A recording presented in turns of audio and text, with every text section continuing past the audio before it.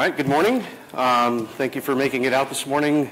It's always fun to have the first presentation of after the first day of the conference to see how many people actually survived the first night. So I'm glad to see a good number of people here. So yeah, I'm PJ Waskiewicz. I'm a principal engineer in the platform group of Solid Fire's division within NetApp. And today I wanted to come in and share some of our experiences with using network namespaces in a way that we found wasn't very typical, at least from what we could find, to solve some problems within our storage appliance. And some of the challenges we came across, how we worked around some of those, some techniques for scaling, and some areas that we found might be good areas to focus on within the community to try and improve the API and some of the plumbing that's exposed by the network namespaces, but we'll get to that. And if anyone has questions, please feel free to ask. Just please raise your hand so that we don't have the whole room shouting microphone as you're speaking, so we can get a mic to you. All right, so the obligatory agenda slide. So I'm going to cover why did we get to using network namespaces.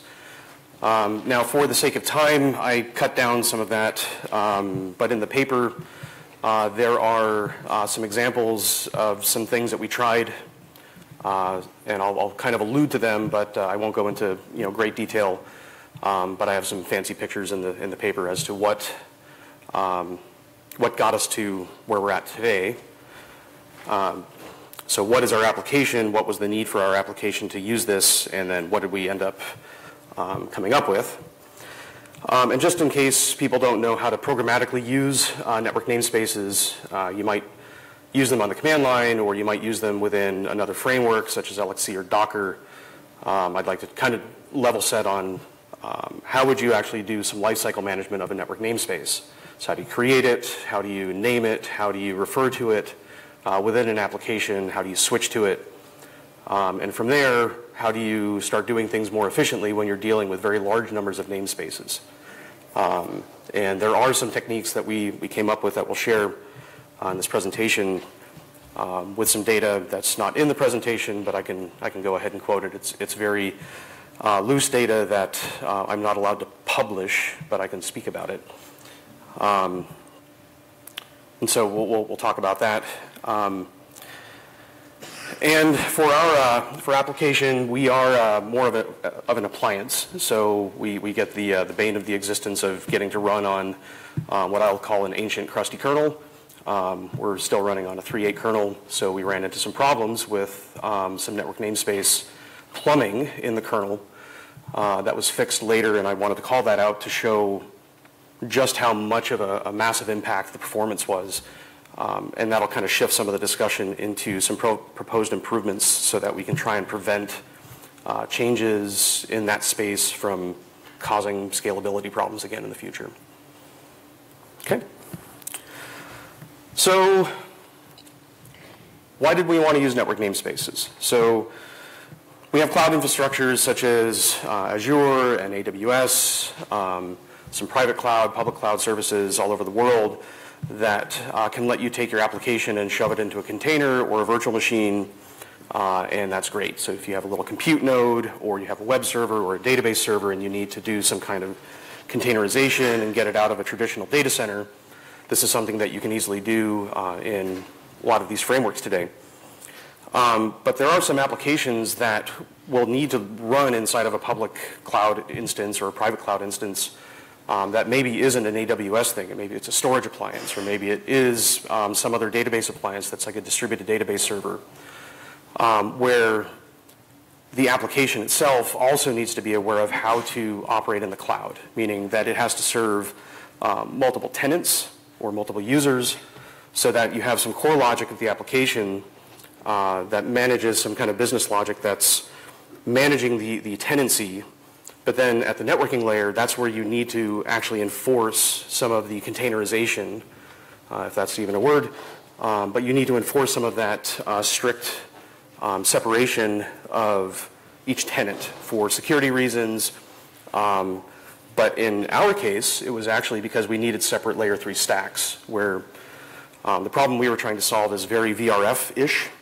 And there is a VRF talk later on in this conference, so I'm actually pretty interested in seeing that. But we were trying to solve a problem where we had multiple tenants that had overlapping IP address spaces. So we needed multiple network stacks that were separated from one another and be able to have our core application just not care about that. So I like pictures, and you know that I drew this because it's very basic. I like stick figure pictures because it's not from a marketing person. But this is a very high-level overview of our storage appliance architecture. This is very similar to something like Ceph, if you've seen this, but this is also the SolidFire architecture. And so here we have some kind of database. It's a distributed database within a clustered environment. We have a bunch of nodes in a cluster. And this contains metadata for where volumes live on which nodes in the cluster. Right, so this is just a loose cluster of kind of commodity hardware with a bunch of SSDs rammed into them.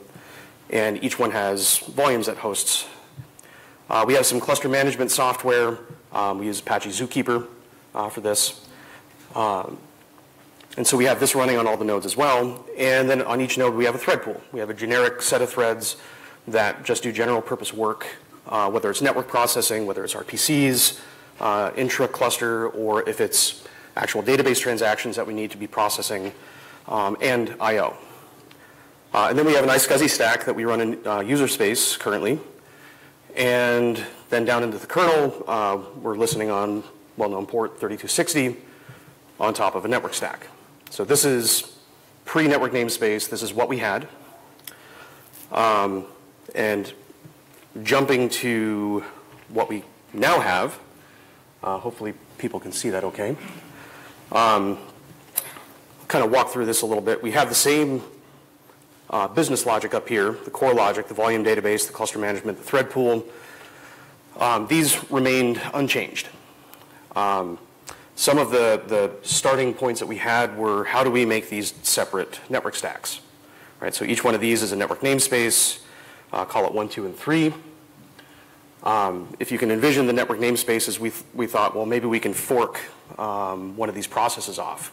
So we can have two processes running on two network namespaces, and that turned into be an IPC nightmare, right? Because all of a sudden now your core logic is affected by having to do some kind of IPC synchronization of the volume database, the cluster management, and for pretty complex applications that are trying to enforce a PaxOS type environment for your database, that just wasn't something that was going to work. That would have too big of an impact on the core architecture. One of the other approaches that we had was to actually spawn off a thread, a new thread per namespace, as a dedicated worker thread for any I/O coming through that network stack. And that looked great. It actually worked pretty well until we scaled past like 16 namespaces, and then everything fell on its face. In one of these complex environments like a Ceph or a Pure Storage or a SolidFire, these thread pools are pretty massive, right? There's thousands of threads running at any given time on a node doing any bit of work that we have. So having all these idle threads going up to hundreds of namespaces was really a big impact and a waste on system resources. So instead, we decided to go with this network namespace approach where we created and then bound and listened on port 3260 in each namespace. And we kind of stumbled across this nice little thing where while the ports are separate, they're in separate layer 3 domains, the file descriptors that back them are global to the host. And I was like, holy crap, that's awesome. So we can just shove all of these file descriptors into an epoll loop, and whenever something needed to happen on that file descriptor, we got a notification, said, oh, which namespace are you in? Switch to it, and then we can start processing socket data. And I'll get into more details about that and how some of the logic behind that works. So that's the basic gist of how we got to the architecture that we're going after. And now I'd like to kind of go into how did we kind of make this work. So I don't like busy slides, and I apologize for this, but I thought to just kind of cram it all into one, and then we'll walk through it bit by bit.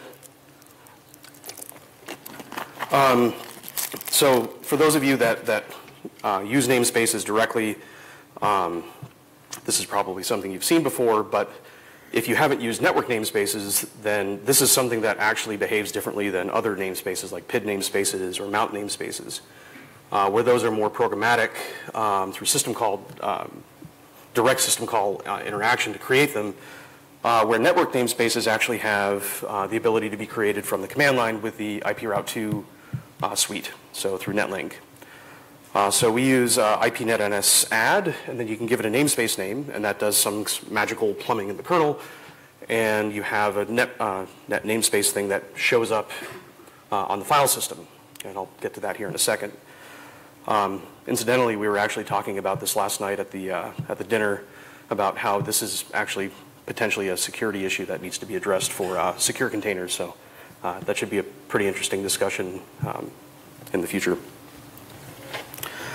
You can also use Netlink directly, so if you want to use libnl or send raw Netlink commands yourself, you can do that as well. Or if you're creating a new thread or a process using clone, you use the clone newnet flag, and that will create the new namespace underneath. And then it will place the thread that you just created into that new namespace. So let me back up a little bit. If you create the namespace with IPNetNS or Netlink, all that's doing is actually creating the namespace. It hasn't actually associated anything, any thread or process context into that new namespace. So it's now just an empty container that is waiting for something to be put into it. And that's actually a pretty important thing to distinguish between the clone. So programmatically, we just use the command line, mostly because of some GPL things with libnl that we're trying to sort out on our own for our application. Since it is a user space application that's currently closed sourced, we have to watch what we link to. Our plan is to move towards a Netlink approach, but this was a kind of a quick and dirty hack. Once you have actually created the namespace, and this is where we started doing the aha moments. A lot of the documentation that you'll find out there says, well, all of your namespaces live in proc, PID, NS, net, PID, mount, UTC. But that means that you have to actually have a process in the namespace to figure out which namespace it's in. And I found that pretty frustrating when I was trying to sort through some of this architecture in the early stages of this, because I'm like, I just created the namespace and I don't have anything in it, so how do I get to it if it's a chicken and egg and horse cart problem, or however you want to say it. So we stumbled on that run netns or var run netns on other distros also has another kernel special file get created that happens to be the same kernel inode of the namespace that's referred to in proc PID ns net for a PID that's in that namespace. So we had that aha moment that we now had a static handle that was a well-known handle that's on the file system that will be there in any network namespace that we can go ahead and open using the open system call, get a file descriptor that we can then store long-term for the lifetime of the namespace within the application, and then we can use that with the setNS call to switch into the namespace when we need it to.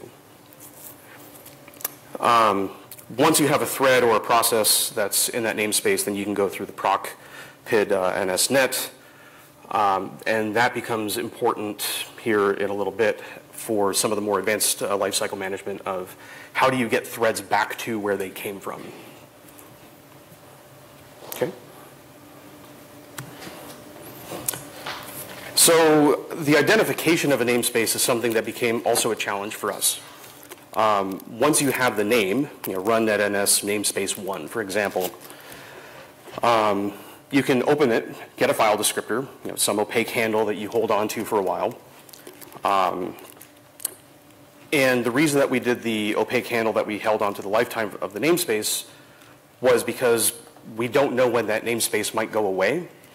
And we also don't want to do some sort of synchronization between threads saying, okay, which one currently has this thing open? We didn't want to have like 500 references open to this namespace that we're trying to use it while some other context is trying to tear it down.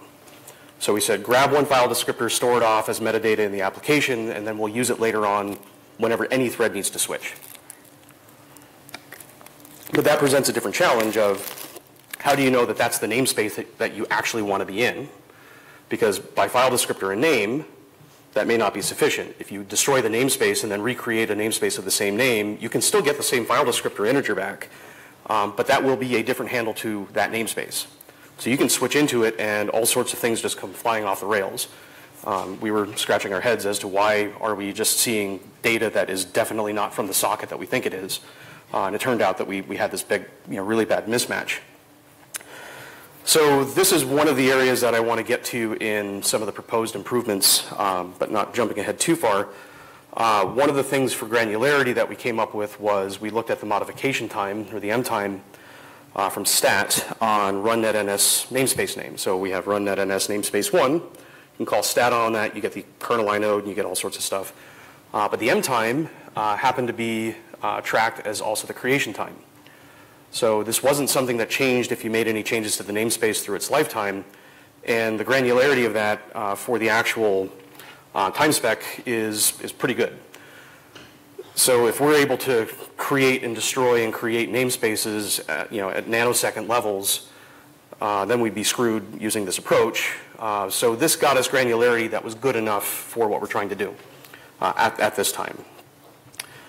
So once we figured that out, we said, let's go ahead and store the M time. We'll store the file descriptor of that long-running opaque handle and the name, and store that in some metadata for each namespace alongside the file descriptor of that TCP port that we bound in that namespace. And now we know when we get an event on that TCP socket, get a file descriptor, we can look at the namespace metadata, and we can know exactly which namespace we need to be in.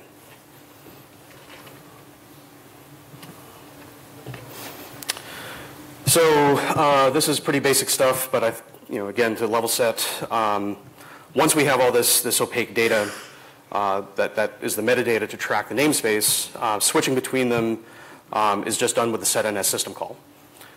So a very, very basic example is to open a file descriptor, run that NS namespace 1, open it read-only. It doesn't really matter. You're not going to be able to write to it. It's a read-only file anyways.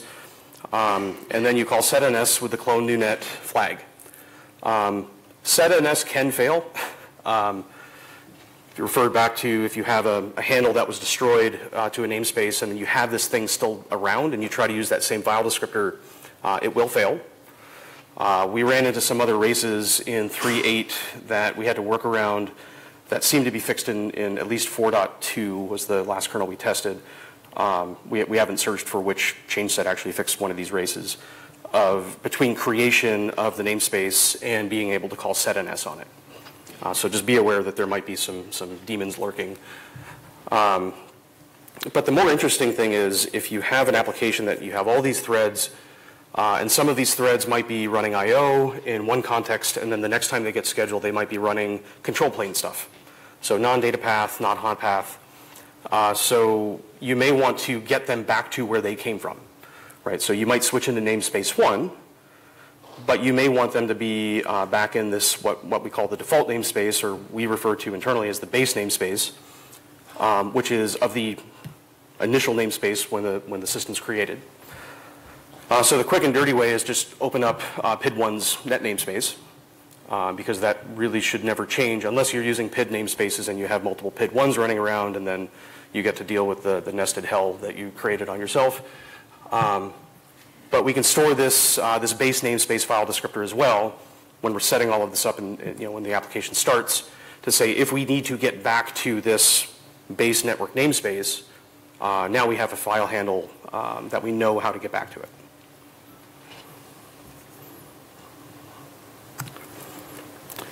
So that's all well and good. Once we can identify the namespace, we know how to create them, and we can switch between them.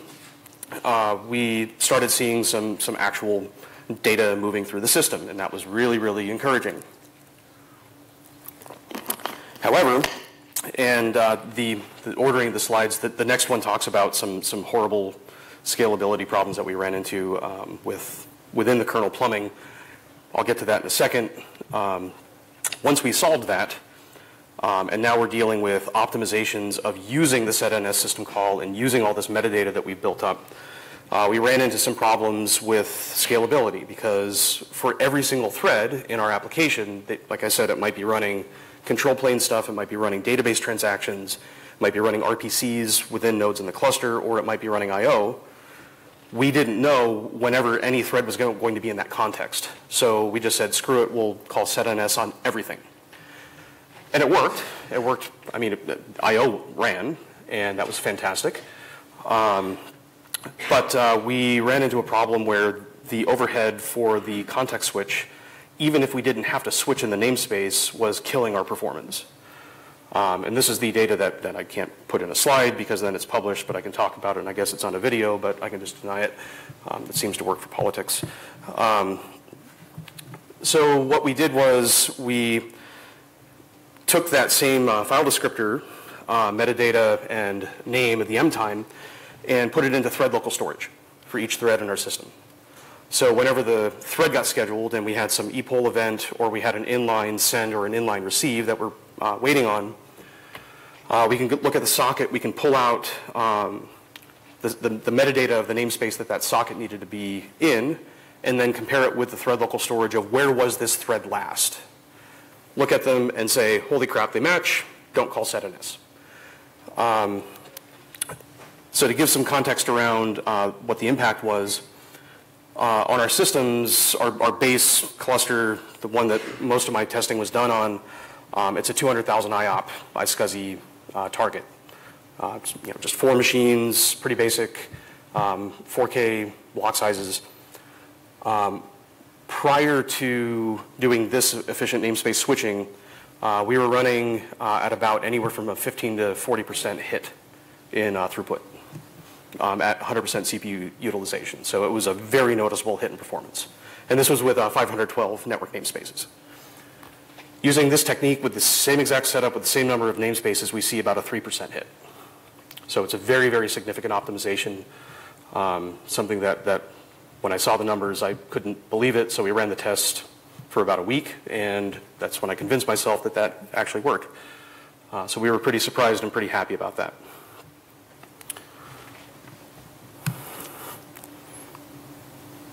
And so, yeah, I put that same picture up, and I was supposed to talk through that with the whole process, but I think we already covered that, so I'll move on. So this is the biggest thing that we ran into that we had to solve. And so the earlier versions of the NS proxy handling and the task struct used to be under RCU protection. And there was a discussion on the mailing list a couple years ago, again, old crusty kernel, that discussed that there were some performance issues. Well, they didn't really characterize what the issues were or how severe they were. And we saw as we added more network namespaces, obviously we're going to incur more switching, we started seeing massive latency spikes in our I/O. And Eric Biederman did fix this. I want to say it was in 3.17 or 3.19, roughly. So it's still pretty long ago in terms of kernel age. But we backported the fix. This was to put it under a task struct, or task lock, spin lock protection, to actually switch the NS proxy structures from one namespace to another for the task. And this is where we're very concerned that if people don't understand the massive amount of impact that this had, we wanted to bring it up, share it, and say, this is an area that we really, really want to keep an eye on and make sure that we don't break this again. So looking at some graphs, try to highlight this. So this graph, the y-axis is latency of how long it took to switch. So basically, this is not the I/O. This is the amount of time that it took for the setNS to start and then for it to return for us to be able to continue processing. So this is in microseconds on the y-axis, and on the x-axis, this is the number of network namespaces we were running. The orange-ish line is the old kernel under RC protection. The teal line is, or the green line, Jeff, is under task lock protection. And so we see about 5 microseconds at one namespace. At 16, task lock, we're still at 5. We go up to about 12. And at 64, we jumped up to about 150 under the old kernel, but remained at 5 for 64. Now, the reason I put this graph up is because it puts it into perspective when we go out to 512 namespaces, where there actually still is a data line on the x-axis that isn't the x-axis. But out at 512 under task lock, it's still at around 5 microseconds. And we shot up to about 550 milliseconds, or half a second, per switch. So you can imagine we're trying to run at 200,000 IOPS, and all of a sudden I'm seeing IOPS at like 100 IOPS because of the amount of latency in between each I/O where we're waiting for the kernel to switch. So this was a very, very simple fix that had a very, very massive impact, and there might have been a lot of sleep and gray hair trying to figure out what the hell was going on. So this leads me to kind of the wrap-up and proposed improvements. Now, these are two things that we could come up with throughout the course of working around a lot of the issues that we ran into. These are very, very loose suggestions, and these are more things that I'd like to have a broader discussion about. These are definitely not things like I'm saying we must do this, but we definitely want to try to add some more, or any, given yesterday's discussion about the lack of testing of anything in the kernel networking area right now. We'd like to add some kind of torture tests, unit tests, maybe along the lines of RCU torture tests that can help us detect performance regressions in network namespace switching. So that's one area that we would really like to focus on, and my team back at SolidFire is ready to try to address. That's one thing, but the bigger issue that we see is we were running into this uniqueness problem. So I spent a little bit of time talking about, we had the file descriptor, then we had the name, and then we stumbled on the M-time, was kind of a good workaround to help identify one of these namespaces. And within a clustered environment like ours, where you have clocks on each machine, and we can't really rely on the fact that time skews don't happen. They do, and we did actually run into some kind of Heisenberg bugs. Very, very, very difficult to reproduce, but some of these torture tests that our test engineers had create namespaces, destroy them, create them, destroy them, and all of a sudden we fail to set it, actually switch into a namespace, and we have I/O failures. And we traced it to, we had a clock skew that was just enough to show that the M time was the same on a new namespace that was just created. And so we had a bad handle.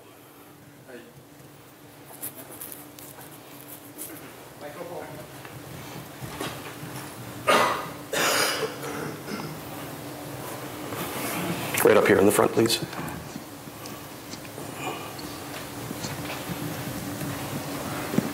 You're talking about the end time of the file descriptors in the proc file system? Or this is the M time of the file of the network namespace file descriptor that we pulled from stat of proc ns. Exactly. Proc so they can get renewed every time. Basically, I think you can't really think that they are stable. Yeah, and that's what I'm saying is that. Yeah. I think it's conceptually just like if you do an echo 3 to drop caches. Also, I think that actually the procfs will rebuild those inodes, and you will see new M times. No, so the M time of a namespace that exists actually doesn't change over time, is what we found.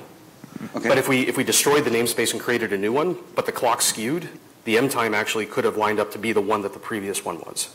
Okay, I'm surprised by that, but okay. We were very surprised as well. Okay, thanks. PJ, did you try using the file system notify stuff?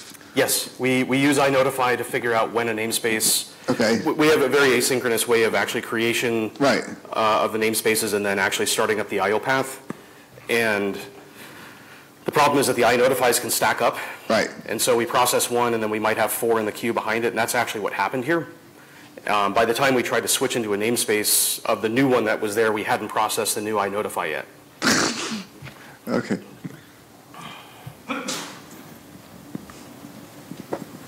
So my first reaction when I looked at your context switching issue, I'm like, yo, why isn't setNS doing this optimization? Why isn't it saying, oh, the net namespace point is the same, return immediately? It's actually because, well, we would have to do that up in the C library. We wouldn't want to take the actual context switch to get into the system call itself. But I'm just saying it should have been pretty freaking fast if the namespace is equivalent. Yeah, it wasn't. But that could be an area that we look at and try to. I think so, because I mean, I really don't think that applications should have to be aware of this issue. If they should be able to execute a very simple model of set NS for the operation I'm about to execute, and that should be reasonably fast if there's no switch involved. No, that's great input, and that's something that we can certainly look at. Also, another issue that's come up a lot is the size of all the stuff that gets attached to a new net namespace when you create it. Is this an issue in your realm at the scale that you're making namespaces? That's a very good question. The simple answer is no. Okay. The machines that we actually run are running anywhere from 384 gigs of RAM to a lot more than that. Okay. It used to be ridiculous. We used to hang hundreds of kilobytes worth, and if not megabytes worth of hash tables and whatever. And what's happened over time is there's been a consolidation to the point where we're like, okay, so this is a hash table. We'll just add a namespace cookie to the key for lookups instead of having a hash table per namespace. And so that's the kind of things that are happening in that area. And how important is NetSpace creation and destroy performance for you? Depends on who you ask. Okay. We are good with how it works in 3.8 right now. Okay. So our concern is how well we fail over in our cluster from one machine to another if we have a machine die or something happens. And then you have to bring up like and then we have to bring up like hundreds of namespaces for new iSCSI targets. So, and as long as we're within a certain time bound, we're okay. And right now we're within the time. I think eventually we'll be important. Okay, good. I just want to warn you that I recently got bugs that we have like worse namespace creation and deletion times with newer kernels and without kernels. See, it's good to be running on crusty old kernels sometimes. Yeah. That's good. So just to comment about some of the scalability issues and architectural design issues, that's why myself and then my company Cumulus has been saying that a namespace is a very heavyweight solution for a VRF. And that's why we have the VRF implementation that was accepted into the 4.3 and forward kernels, is specifically for some of these design problems that you're experiencing. Yeah, when I saw that you're giving the talk later, so I'm very interested to see that talk because we don't have that infrastructure available in the kernels that we have right now. And so this is something where if we got something like this, at least the plumbing in place in the application, Right. we can move it to something a little bit more general purpose in newer kernels. I'm very interested to see what's going on there. So anyway, so the uniqueness issue is something that I think we still need to solve. I just threw out kind of a UUID-like mechanism that we might expose through proc or something. It's definitely something that bit us, and I think it's something that's worth solving. And so I'm hoping to bring this to the list and just get some discussion around it, get some ideas, maybe some hallway conversations here to just brainstorm and see if people have some thoughts on this. Why don't you use readlink and parse? Mike, what is the reason you don't use readlink and parse the inode out of the bracket thing? Because right now we're not tracking the inodes. And we were actually seeing where they, I want to take that back. I don't remember if we were seeing the same inode show up. I'm pretty sure that you do it because like we use this ns install which uses the global inode allocator and it creates a unique inode and it's atomic and it should be like visible all over all the places. So that may actually be a really good that's way. a unique idea and I actually use it also for things and it worked out so far for me. So out of curiosity, would you think it's a good idea to hack for var getnet ns if the kernel magically by choice you have to say you want this feature magically mount a name of some phone or like you say a UUID, so you don't have to go and scan proc PID or it's just there and you get iNotify to say a namespace has been created. What do you think of that idea? I think that'd be fantastic. I mean, that's a nice common way for anyone to go just subscribe to the iNotify and then boom, you get the notification. And that would solve one of the race problems that we saw of when the namespace was created, that we can get that iNotify when the kernel was actually done creating the namespace and getting all the plumbing in place. and then we would know that we can actually start switching into it. There's actually a PID but it's an opaque piece of data that gets put in the NetNS. You can actually set it yourself from the user space. IP Route 2 seems to have support for it. Somebody seems to be using that, but it's an opaque piece of data, and Yes. and anybody can overwrite it. But it'd be nice if you could get like notification when namespaces get created, I think. So we actually do the iNotify on the run NetNS directory, Right. like Stephen was saying. We ran into the problem that we were actually getting namespace file handles showing up in run NetNS before they were ready, which was a very interesting problem. And we don't seem to see that in newer kernels, so we don't know where it, we haven't spent the time to figure out where it changed. Okay. But I'm here for the rest of the time. I'm at my 35 minutes, so I don't want to cut into someone else's time. Please feel free to grab me, ask me questions, have discussions, threaten me on stuff that we did. But thank you for your time and enjoy the rest of the conference. I'm actually next, so.